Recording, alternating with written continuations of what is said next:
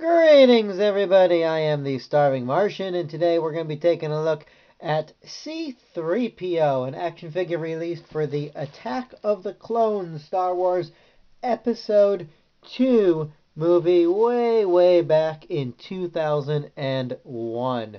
And if you're thinking that this looks more like the Episode 1 C-3PO than the Episode 2 C-3PO, then congratulations, you have an observant eye and a keen sense of chronology, because yes, in episode 1, 3PO had all these parts and wires exposed, as we see here. And by the time we meet him in episode 2, he had a full plating over him. It was rather dull and dingy and not pleasant to look upon, but at least it kept his parts from showing. But the interesting thing about that is that initially the idea was to have 3PO still in his half-finished form when we meet him in episode 2. And him and Padme were going to have this bonding moment while Anakin was out, slaughtering people. Where Padme finishes putting his external parts on, and they have a nice chat. And unfortunately, that part was cut. I believe you can actually see parts of that on the special features of the original release on DVD. But as far as the theatrical version went, you didn't get to see that. 3PO begins with his outer plating on. But, that memo went out a little late for this action figure release, which still has him all parts exposy. Now, if you happen to have the official episode 1 3PO, you might notice that one looks a lot better than this. It's it's not just as flat gray. It's got some metallic kind of overtones and whatnot, and it's an improvement.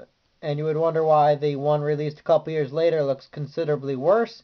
Well, there's a good reason for that, and that's has to do with his accessory. So we'll move him back a little bit and bring in 3PO's accessory, which is a storage box here.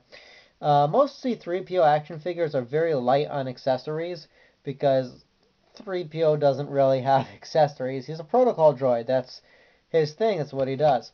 In fact, if you look at the episode 3 C-3PO on the package, where it would normally say, lightsaber action or something like that, it says in big bold letters, probably with an exclamation point, protocol droid, because that's all that they can say about him. But this guy comes with a storage locker, and inside the storage locker are all his extra bits and pieces. So you could dress him up and take him out. And we're going to do that for you. So he's got all his extra little casing pieces. And when you're decking him out, the first thing you're going to want to do is add this little headpiece, this faceplate. Because otherwise the chest piece will prevent it from going on straight. So it's just going to slide right over his head there. Push it in, and there you go. He's already looking a bit more like himself. Alright, so our chest piece is next. As you can tell, this is a bit dinged up, a bit, blaster damaged or something, or just old and rusty. One thing I do want to notice before we get any further, though, is that the back side of this guy already has his casing on. So it is kind of odd. He's like only half unfinished. Like if you lift his arm up, you can clearly see he's got his panels on right there. But from the front, he does look completely undone. So we're going to take this chest piece, and you see there's a hole in 3PO's chest right there. There's going to be a little tab in the chest piece, and that'll snap right in.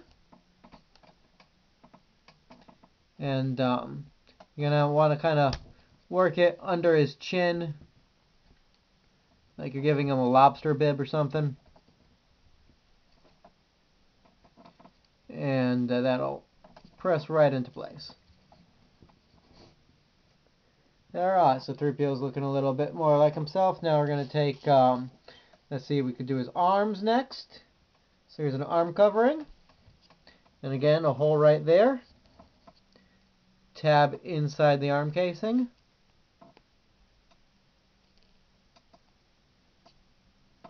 And there you have it. Now here's his other arm.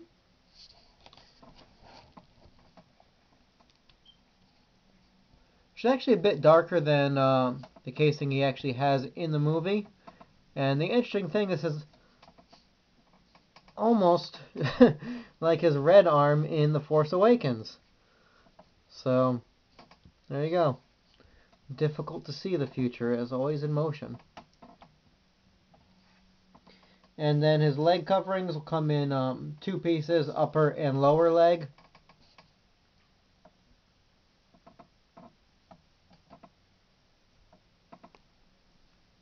And again, you just press them right in. You can tell the difference between the upper and the lower leg, by the way, by the coloring. I'm sorry, the lower leg parts are identical. If you want to know which side to put them in, you go by the coloring. So this one here is a lighter color, whereas the one on the other side will be the darker color to match his foot.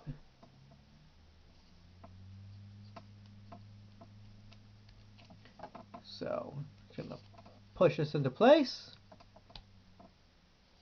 Come on, 3PO. There we are. And then shin guard. And there we have it. Here is C-3PO with all of his parts in place. This one arm is bothering me today. Get in there. Yeah, that's the one negative about this figure, is that the parts do snap in pretty well, but sometimes they do also want to pop back loose. But you know, you could just say, hey, is a patched together protocol droid with a cheap casing, and that's just how it's going to run for him. So you know, I do like this guy. I think there's some detailing on his back. You can see he's still got the wires poking through there. So see, I think that the concept for him is really good. I think the execution of it is as good as you're going to get on a figure of this size. If you prefer a Episode 2 C-3PO that you know, doesn't look as a little bit extra bulky, they did make one in a deluxe set that comes with a battle droid, and you can switch their heads around. So that might be the way to go for you. As far as size goes, he's your average Star Wars 3.5-inch size. Here he is, shown next to a Terminator endoskeleton of the same size class. And they look pretty good together. And being in that size class, here's something we do only on this channel because we're funny like that. But he will fit in the Alpha Pod that comes with the Planet of the Apes Pericles figure. Get in there. So there you go. You can have 3PO flying around in that.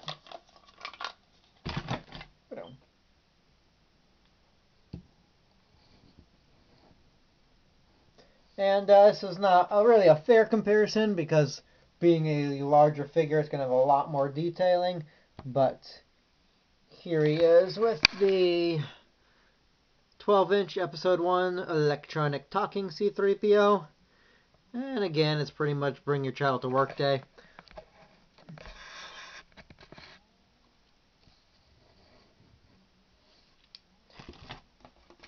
And this, of course, is the backer board he originally came on. Just your standard Episode 2 backer board. And on the back of the backer board, you can see the figure here, some others in the line. He was figure number 4 in collection number 1. And there he is with his trusty parts. And it even gives him a little biography, just in case somehow you're watching Star Wars and don't know who C-3PO is. It says, built but left unfinished by Anakin Skywalker 10 years earlier, C-3PO longs to be fully assembled. Yeah, don't we all? While living with Clegg Lars and his family on a moisture farm near Mos Eisley on the planet Tatooine, C-3PO finally receives his first outer casing when he is visited by Anakin and Padme. So that there, if you're watching the movie, you'll say, well, no, that's not how it went, but as I explained, that's how it was originally meant to go.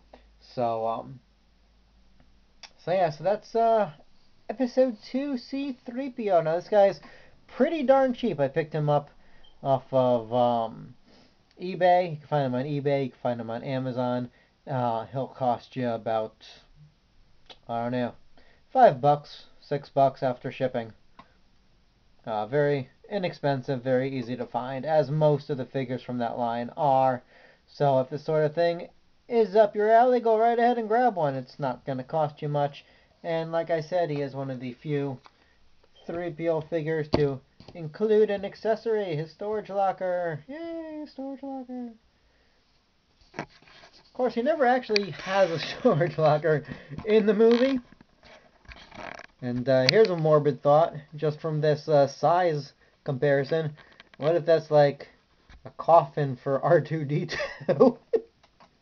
What if 3PO is secretly plotting R2's downfall? I know. Or what if that's just the last little shred of my decency and sanity slipping out of my left ear? I don't know anymore. Oh well, this has been the Starving Martian, everybody. We will catch up with you next time. Until then, as I always say, keep watching the skies. Later.